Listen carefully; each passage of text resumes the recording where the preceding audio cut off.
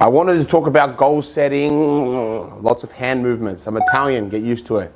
Set long-term goals, otherwise you'll just end up fat again. I've seen it happen more often than not, where somebody comes in, they do really well, they set a goal, they get 70 to 80% of the goal, and then they start falling off the wagon. Because they taste some level of success, they've put in all the hard work, and then they're like, yeah, I'm good. Here to tell you, you're just wasting your time. You aren't becoming better mentally, you aren't becoming better physically, you're just encouraging yourself and teaching yourself how to fucking quit better the next time. You don't get better, you just get better at quitting. And I'm here to tell you that you need to really revise your approach, give it an absolute overhaul if you aren't achieving the goals that you want to achieve, or you're falling off the wagon and going back to being fat again. Sorry. Just is what it is. I've been there. I've helped people who are back there again. And it just, like, it does my head in. It's really just sad to see as a coach.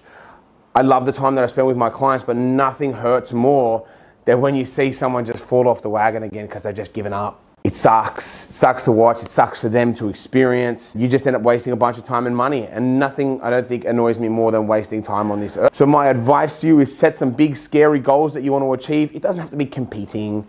It might be like that you want to bench press like fucking 150 kilos or something. And that'll keep you geared up to achieving a physique that can lift that.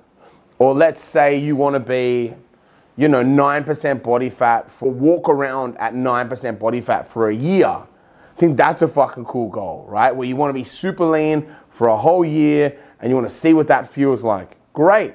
But when you set a goal for a day, you're fucking yourself, especially if you're not an athlete and you're not competing or something, right? And you're more likely to obviously compete again. There's another chance to do that. If you're just setting yourself like wedding day and then you're gonna fuck yourself after the wedding day, or you set it for this day, etc., and then you fuck yourself. As soon as that day's over, it's munch, and back to your former self. And it's just, you don't deserve it.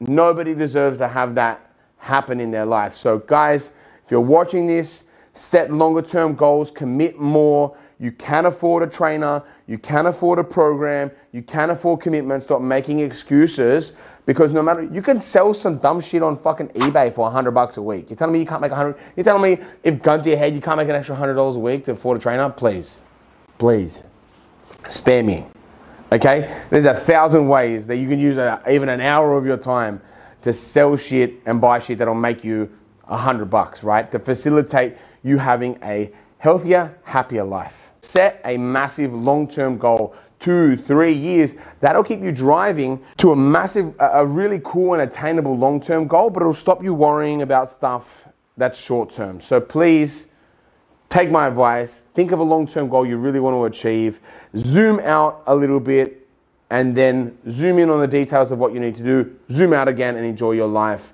and enjoy the journey that it takes to get to where you want to be with your goals.